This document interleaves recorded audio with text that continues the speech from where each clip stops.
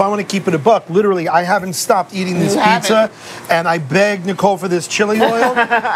Oh my God, you really are a part of the First Week East family.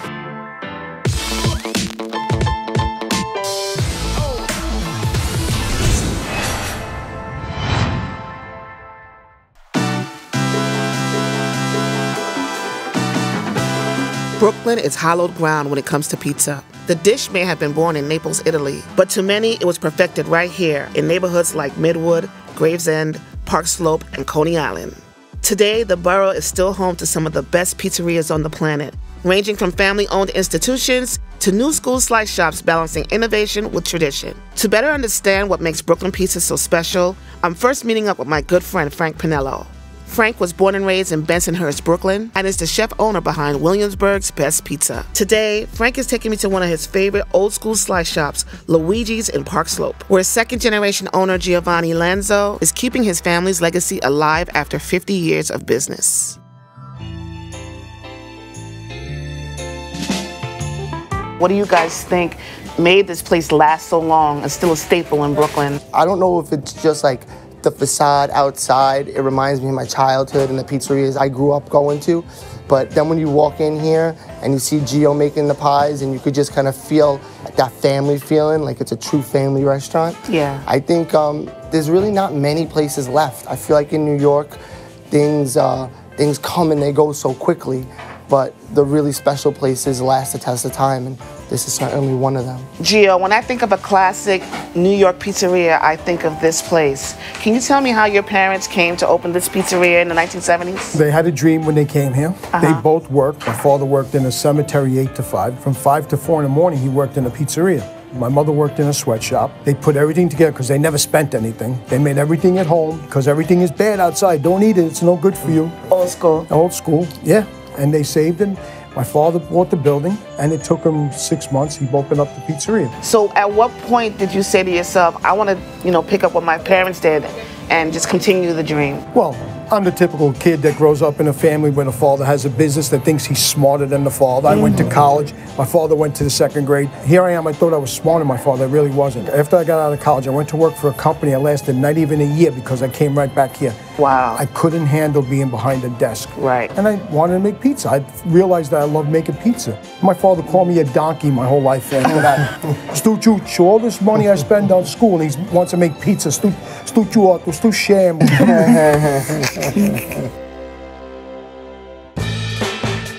I'm going to show you how to make a South Brooklyn pizza. Well, I have to tell you, it's just an honor to be back here. Press on the outside, not the middle. The outside, oh, so even the crust? Even the crust. Oh, the crust okay. will show up no matter what. What happens is when you start stretching it to 18, 19 inches, this part has to be.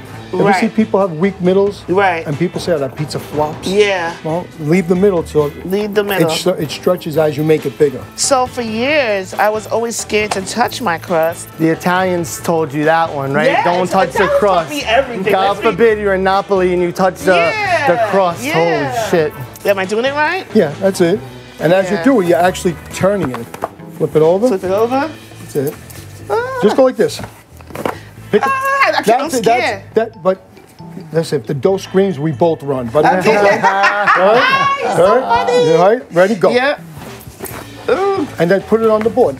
Okay, I got it open, so I'm just happy that I got it open. How far out do you usually go? To the crust. All the way to My father used to hate it. Where's the like cheese that? on the crust? My father used to make sure the crust had cheese. How much cheese do you put? Are you a cheesy guy? No. Okay. No. Not too much cheese. I'm just a enough sauce and cheese. bread. Just sauce and bread. Okay. Yep. I could live on that. If you put me in jail, just give me sauce and bread, Okay. and I'll be happier than anywhere else. My name is Lisa Lanzo. And I'm Marisa Lanzo. We are Giovanni's sisters, and we are the owners of Luigi's Pizza. We have a lot of pride being here. My parents worked their butts off. So my mother worked here, she worked at home. She was definitely like the steel behind my father. She was the heart that kept everything going. Are you proud of your brother? Oh, extremely. Honestly, the hours that he puts in. He gets so busy and so bombarded with orders, and he takes 2 minutes for himself. Just 2 minutes to sit down, give himself a breather, and then he's back out there making sure everybody is fed, making sure everybody is happy, and we're just proud of him. That's why his customers love him. Luigi's Pizza is the best pizza in Brooklyn, in New York. You know what? I've had Italian pizza. Sorry. Brooklyn is where it's at, and Luigi's is #1 as far as we're concerned. Ooh, thin and crispy. I've been dying to try this pizza. I cannot wait. Salud. Salud. Oh my God. So delicious. To me, it's very much a prototypical New York slice, except on like the highest level. It's got like a nice weight to it, you know, so it doesn't feel flimsy or too thin. And when you take a bite of it, you taste everything. You taste the acidity from the sauce, the creaminess from the cheese, and then that delicious crust underneath. Really delicious. So good. I love what I do. Right. So every bit of love goes into it, so. Yeah. I can taste the love. So good. Brooklyn is still old school, but there's also a new guard of Brooklyn-bred pizza chefs who are continuing to serve up some of the best slices in the country. In Sheepshead Bay, Chef Sal Carlino is bridging the old world with the new with his critically acclaimed slice shop, Lucia. Like Gio, Sal has Brooklyn pizza in his blood. His parents' restaurant, Papa Leone's, operated in Sheepshead Bay for more than 4 decades. He opened Lucia to shake up the South Brooklyn slice scene and add his own twist to his family's recipes. You know, I love a neighborhood shop, especially one like this that's so nostalgic. But most importantly, I love that you opened it up right here in the neighborhood in Sheepshead Bay. Thank you so much. Why Sheepshead Bay? The story starts here. It starts in 1974. At Papa Leone's was my mom and dad's spot. I grew up there, grew up working for them my whole life. My biggest fear was that Sheepshead Bay was undercovered, right? That we're a part of South Brooklyn that doesn't really get the attention from any sort of food media, period, with the exception of like 3 places, and a lot of them are part of this old guard that just always existed. Some of them 50, 60 years old, some of them 100 years old. And at first, I was gonna run away from it because I was terrified. I was scared. What were you scared of? Were you scared that people wouldn't come? Like, exactly. They wanted truth all the way to Sheepshead Bay? 100%. I feel like what you did was a great idea because the trends are changing. You know what I mean? Like, I feel like more people are willing to truth anywhere as long as the pizza is fantastic. And you know, you don't have that problem. Right. If you've told me that you've been living in the borough for 5 or 10 years, but you've never gone to Coney Island, right, or you've never seen Brighton Beach, and you've not experienced these beautiful parts of the borough that exist outside of what is considered popular Brooklyn now, you're just cheating yourself out of a really fun day. Do you think your parents are like super proud of you for what you've done? It's a lot of pressure, right? I think, yeah. I think for the first time, probably in a handful of years, really? They are, yeah. I got an old school Sicilian dad. We'll talk for like 30 seconds and he cries at the drop of a hat now and stuff, you know. That. It's special, it means a lot to me.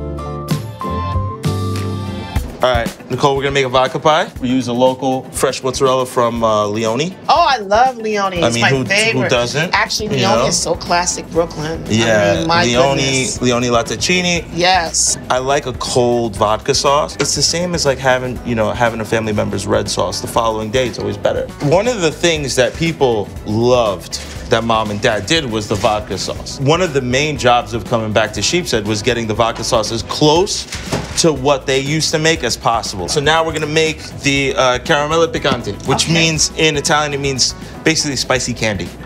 Okay. Yeah, we're gonna go with a regular pie base. So now we're gonna go in with the cherry peppers. Right.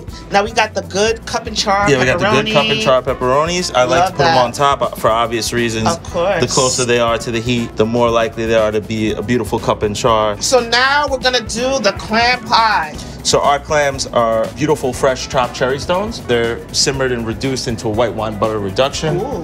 And those are thinly sliced pieces of garlic? Yeah. As Frank would say, oh my, oh. Yeah. Stop. So this vodka pie is ready. Woo, look at that. I'll join you. It's so crispy and beautiful. Look at that. I'll meet it. I'll meet it right where it's at. So delicate. It's so delicate. Oh my gosh, it's so good. All right. Delicious. This is the caramella picante. It's gonna be pretty hard to top the vodka slice. Yeah, this is different though. This is so fun. good. To the good life. Cheers. Thank you so much. You know, I just love a good pepperoni, and the cherry peppers are nice. Not too much heat. The basil. Sheepshead Bay is so lucky to have you. Look at that. Clam pie. Ooh, some nice lemon. Ooh, I'm squeezing all of it on there. Right. That clam is delicious. Oh my gosh. Oh my God.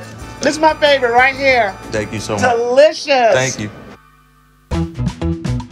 If South Brooklyn is all about history and tradition, then North Brooklyn has become synonymous with what's next. Few neighborhoods in New York City have more top-tier pizzerias per capita than Williamsburg. But still, one slice shop stands out from the rest. L'Industrie has quickly become one of the most talked-about pizzerias in the 5 boroughs, blending Brooklyn slice culture with Italian technique. So today, I'm sharing a pie with native Brooklynite and food TV icon Adam Richman to see if L'Industrie really lives up to the hype. I'm Nick Baglivo, and I'm one of the co-owners of L'Industrie Pizzeria. Street gangster. 365. Hi, I'm Massimo Laveglia. I'm one of the co-owner of L'Industrie Pizzeria. I think it's a combination between like Italian style and New York style. Massimo's Italian artisanal ways about thinking about the dough and the quality behind the dough, and like my New York style of thinking about slices being simple and classic. Our dough is like 48-hour fermentation. We don't mess behind the sauce. We use Bianco di Napoli mixed with Sassone. They're both California-based organic tomatoes. We use a low moisture grande mozzarella cheese. That's classic New York style. So we're baking our pie 330 Celsius, which is, I think is 630. I would say it's a little bit more high than the usual New York style pizza. The goal when the pizza comes out is to be crunchy, but also have a good chew to it. It has to be in between. I like when the pizza, when you fold it, and it makes that crack on the bottom. The burrata is the most popular, definitely. We sell like crazy amount of burrata every week here. I feel like the combination of like hot pizza and cold burrata on top when it come out, like is a nice balance. It's a real merge of styles because you take the burrata if you have a regular slice. Put the burrata on, it's Italian. As much as you can come in and get a burrata slice, you can get soft serve, you can get a millefoglia, you can get a donut, you can get an olive oil cake. I think what makes the pizza great here is the fact that we're always here. Our team is strong. Blur his face out, like Jerry Springer, you know, because they're gonna start poaching him. This is Massimo Jr., you know? This is the secret behind L'Industrie Pizzeria. All these are the secret, yeah. Like, this is the backbone. If there was a backbone emoji, it'd be these 3 guys. Oh my God, now Manny's gonna get upset in the back. Manny, come here. Buongiorno, buongiorno. Sorry, it means this is the burrata pizza. This is the one I've heard so much about. So delicious. Enjoy Amazing. it. Ooh, fresh This is, like I basil. said, this is what we're known for here at L'Industrie, the regular pie. But our twist is that we put burrata on top. So you get a really hot pizza with cool burrata on top. You could always eat it when it's fresh. All Enjoy right. the pizza, guys. All right, thank you so much, Chef. I gotta put a little chili oil on mine. Oh, I'm gonna go naked. I want to see this one. This is a game called Eat Enough Pizza to Get to the Burrata. Oh yes. Cheers, Cheers to Chef. If you look at it from the side, and this is something that Chris Bianco taught me, you can actually see that fermentation. To me, pizza is not just about the toppings. Yeah. You're eating the plate. You're eating the serving vessel. It's awesome. Can I tell you my favorite thing about this? The cold burrata on the hot pizza, amazing. The fresh basil hits the heat and then starts becoming perfumey. I think this is a triumph of contrast. The creamy with the crunchy, the smoky with the sweet. It's great. Well, you know, the thing that I love about it that makes it so Brooklyn to me is the slight flex. There's a flex with L'Industrie. There's a flex in the slice. You know what I mean? Because they're saying it's fast. You're gonna get a pizza fast, but it's still sexy. It's still light and crispy. It's still high ingredients. It's still authentic. Clearly, you have like 2 real culinarians, you know, in residence here and a great staff. And they're making that kind of bougie fork and knife pizza for the folks like me that just miss a good slice joint.